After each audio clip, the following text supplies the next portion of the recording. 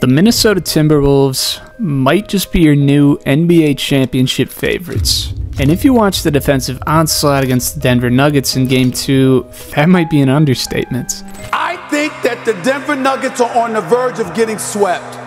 I never thought in my wildest dreams that I'd be able to say that. I think the Denver Nuggets are on the verge of getting swept, and I believe that the Minnesota Timberwolves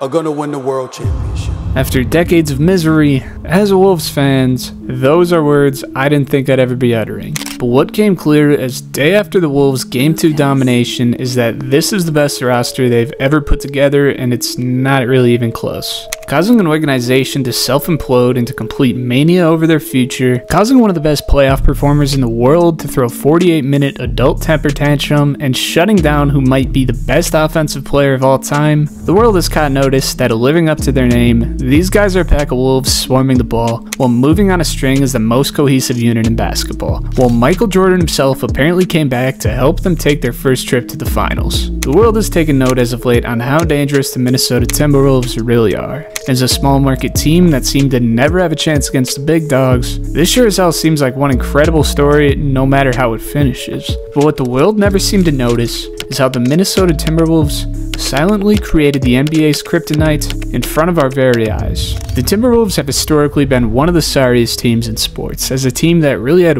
one all-time great to carry their entire franchise's history, who they couldn't even put a lick of talent around. Ever since KG led the Wolves to the 2004 Western Conference Finals, this team's been absolutely dog shit, winning 44 games the following season, then failing to go over 500 for the next 12 years. Outside of the 2018 playoff run with Jimmy Buckets before he gave the entire team the belt to ass in practice, the Wolves hadn't made a single playoff appearance from 2004 to 2022, in a league that literally has more teams in the playoffs than out. The amount of dog shit moves this franchise has made to keep them in the slums of the NBA is honestly kind of impressive, and kind of makes you wonder how in the state of hockey the Wolves don't play in Las Vegas or something by now. From a salary cap violation that cost the team 5 straight first rounders, drafting Johnny Flynn and Ricky Rubio over Steph Curry in 2009, trading the draft rights for Ray Allen for the clinically insane Stephon Marbury, and a fat list of draft busts like Corey Brewer, Wesley Johnson, Chris Dunn, Jarrett Culver, Derek Williams, and many more. Really, I'm just surprised they didn't blow the 2015 draft by picking Jahlil Okafor over Karl Anthony Towns. And ever since finding their franchise star in 2015, the Wolves have been shooting their shot in the Western Conference as a team that seems like quite a long shot from the top. While once known as the top young core in the league with Towns, Wiggins, and LaVine, the plateau of Wiggins, mixed with the lack of fit with LaVine as a scoring threat, forced him into a makeshift playmaking role and caused the Wolves to pull some strings that in retrospect just set them back further.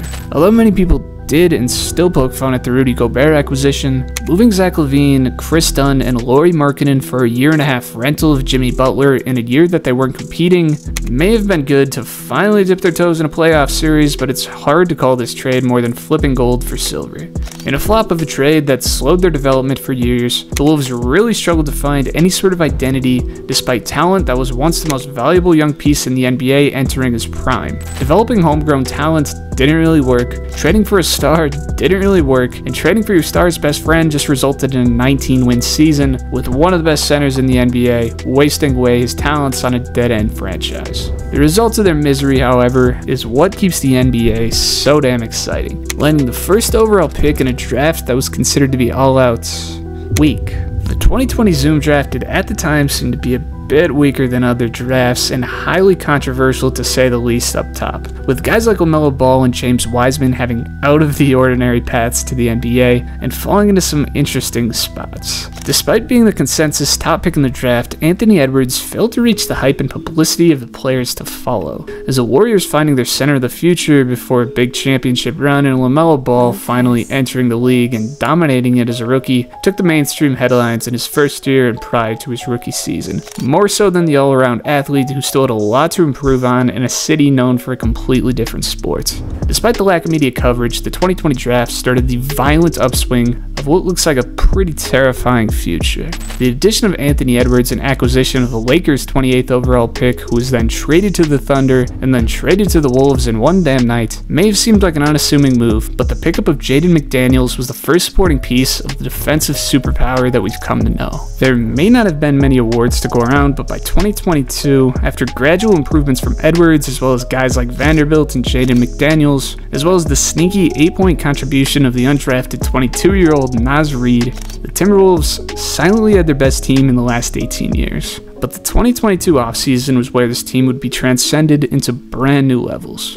But none of us knew that at the time. The NBA never fails to amaze with eye-catching talent and memorable storylines and characters that keep us glued to the TV or the social media time feed. But the hidden geniuses behind the scenes are the ones who build these into reality. And although you probably don't know his name, Tim Connelly might be the smartest guy in basketball. The mastermind behind the Denver Nuggets organization, who is responsible for the second-round drafting of Nikola Jokic, the hiring of coach Mike Malone, the drafting of Jamal Murray and Michael Porter Jr., and the trade acquisition of their glue guy and Aaron Gordon. All during his tenure in Denver, had packed his bags before seeing the fruits of his labor for their 2023 championship. But let's just say that he must have seen something that the rest of the world was missing. After joining the Timberwolves in May of 2022, Connelly saw the foundation poured and was ready to start building. And let's just say, he made his presence known in one way or another, for making what many people were calling the worst trade in NBA history. Rudy Gobert to the Wolves at the time did truly look like a sorry franchise that was getting a little too good and needed to drop a turd on their future once again, giving up numerous valuable pieces like Jared Vanderbilt, Patrick Beverley, the draft rights to Walker Kessler and Malik Beasley, as well as 4 future firsts, destroying their exit route as well. If this thing doesn't work for an overpaid 31-year-old center, all while having a better younger center on the roster that you now have to play out of position.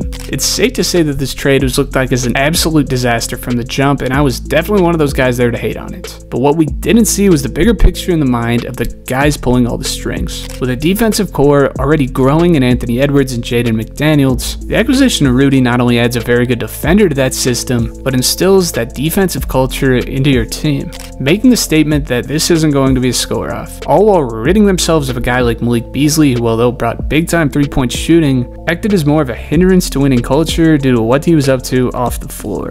While the NBA and the Timberwolves fanbase themselves were dogpiling at the moves, Connelly sat back quietly to put the final pieces of the puzzle together. In a move that likely brought a little less talent to the team, Connelly ridded the Timberwolves of the sore thumb in their system that was D'Angelo Russell for the veteran leadership of Mike Conley and the untapped potential of Nickeil Alexander-Walker. As the Timberwolves had just put together one of the deepest rosters in the NBA with Mike Conley, Anthony Edwards, Jaden McDaniels, Cat, Rudy Gobert, backed up by Alexander-Walker, Kyle Anderson, and Naz Reid, with shooters like Troy Brown and even deep bench depth with McLaughlin and Luke Garza, the league really didn't even know what they were looking at. With a big injury to Towns and the developing talents of their not yet superstar forming, a 42-win season was a calm before the storm. The Timberwolves coming out and grabbing the 1 seed for the majority of the 2024 season was a surprise to all but a few, but was anything but an accident. With the man running the show in Anthony Edwards really growing into his own at just 22 years old, the acceptance of being a star in that number 2 spot from Karl Anthony Towns, the rock-solid leadership that's going to be there night in and night out in Mike Conley, and even the 6th man of the year out of nowhere in Naz Reid being the sneakiest big point guard in the world. This team went from what the world saw as a misstep to having all the makings of a championship team in just a couple years. With a solid offensive system in place and the big-time talent that seems to grow with the moment in Anthony Edwards, the 16th best offense in the NBA is more than enough for the best defensive system I've seen in 20 years. With a flurry of long, athletic, and switchy wing defenders, an absolute ball hawk in Anthony Edwards, a brilliant defensive system by the real coach of the year that the entire team has bought into, all before having the ultimate bailout button in Rudy Gobert, it should be no surprise that they're able to bully teams like they are. The Gobert Jazz, similar to the Dwight Magic before them, were able to bail out a bad perimeter defense by forcing shots at the rim against an all-time rim protector. Now put an army of long athletes to communicate like a team, rotate to contest shots on a dime, pick their victim to attack with doubles like a real pack of wolves, while having 2 bigs to bail them out at the rim. The brilliance of this collective talent before our very eyes goes to show that even small market teams can outwit some bigger pockets. And in a league that lacks defense, a few long athletic role players just shut out someone who might be the best offensive player in NBA history. The Wolves' rebuild may not have been ordinary, and it may have taken a few more years than we would have liked, but with the sky-high potential of Anthony Edwards for many years to come, a clear us-before-I mentality, and the risk of playing the way others won't, the Timberwolves might have quietly put together one of the best teams in basketball.